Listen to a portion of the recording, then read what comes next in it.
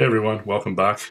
Let's pick another random Steam game and review their game page in under 5 minutes.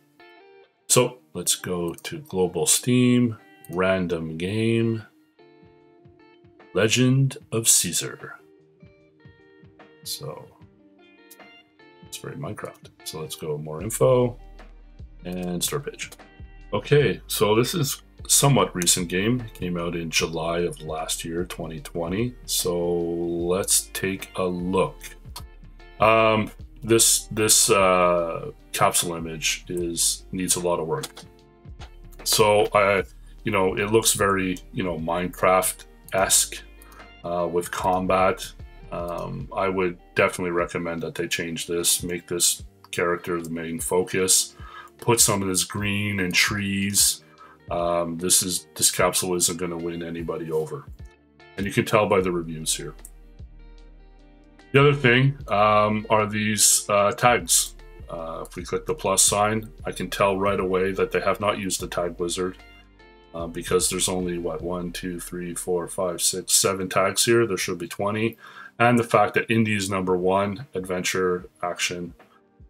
These are high value, high competitive tags. So these are tags that players have tagged the game with, and as a developer, you have the power to flush them and put tags that are more relevant to your game. And Steam prioritizes your tags over, as long as you log in with your developer account that is associated with your Steamworks account, it'll prioritize your tags over a user-defined tag. So it's very important.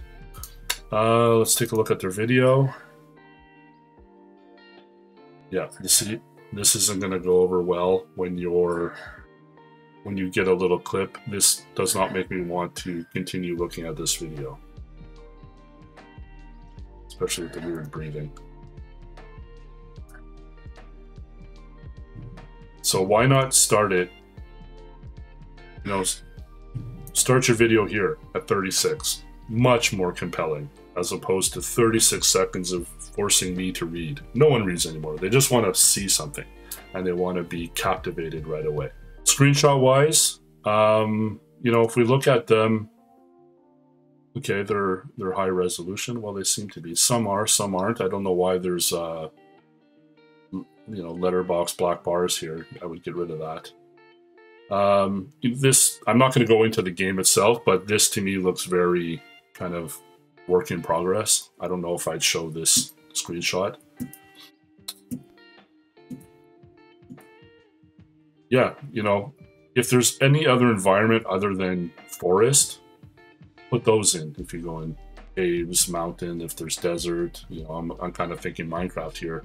Put more of those screenshots in. It's always the same.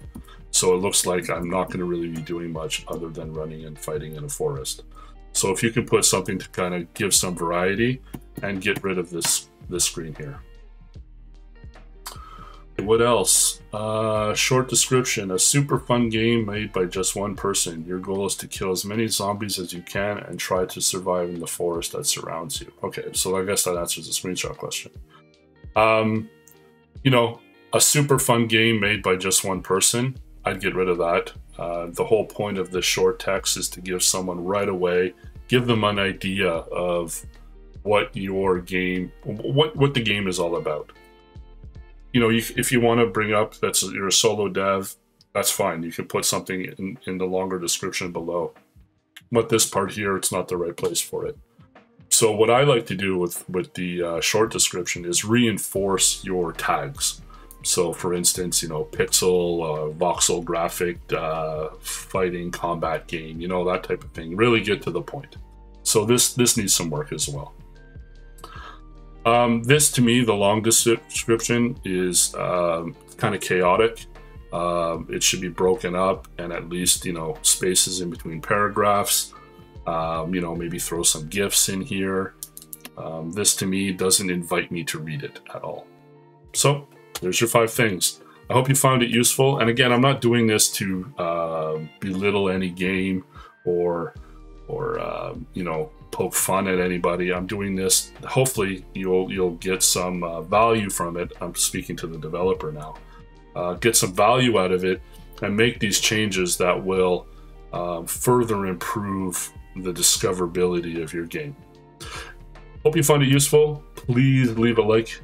I really would appreciate it. And if you have any comments, suggestions, leave them down below. Thanks, everyone. Take care.